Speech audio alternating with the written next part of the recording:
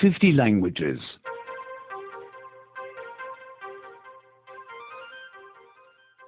81. 81. 81. Past tense 1. 과거형 1. 과거형 1. To write. 써요. 써요. He wrote a letter. 그녀는 편지를 썼어요.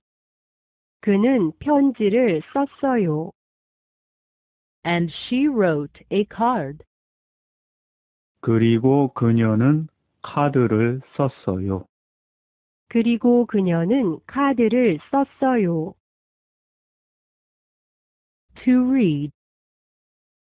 읽어요. 읽어요. He read a magazine. 그는 잡지를 읽었어요. 그는 잡지를 읽었어요. And she read a book. 그리고 그녀는 책을 읽었어요. 그리고 그녀는 책을 읽었어요. To take. 가져가요. 가져가요. He took a cigarette. 그는 담배를 가져갔어요. 그는 담배를 가져갔어요. She took a piece of chocolate. 그녀는 초콜릿 한 조각을 가져갔어요.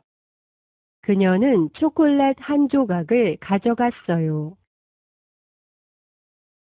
He was disloyal, but she was loyal. 그는 의리가 없었지만 그녀는 의리가 있었어요.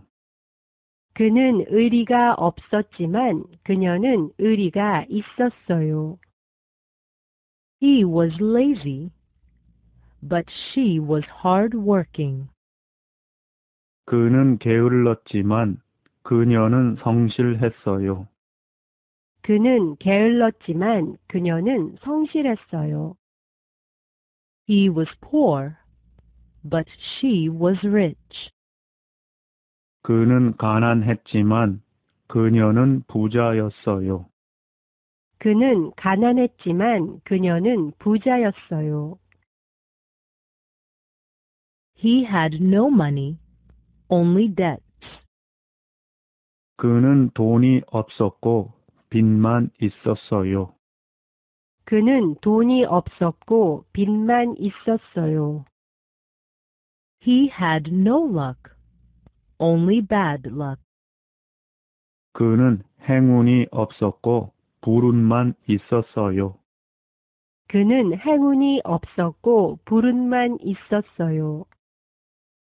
He had no success, only failure. 그는 성공이 없었고 실패만 있었어요.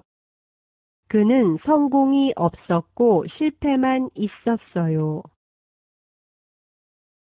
He was not satisfied, but dissatisfied. 그는 만족하지 않았고 불만족했어요. 그는 만족하지 않았고 불만족했어요. He was not happy, but sad. 그는 행복하지 않았고 슬펐어요. 그는 행복하지 않았고 슬펐어요. He was not friendly, but unfriendly.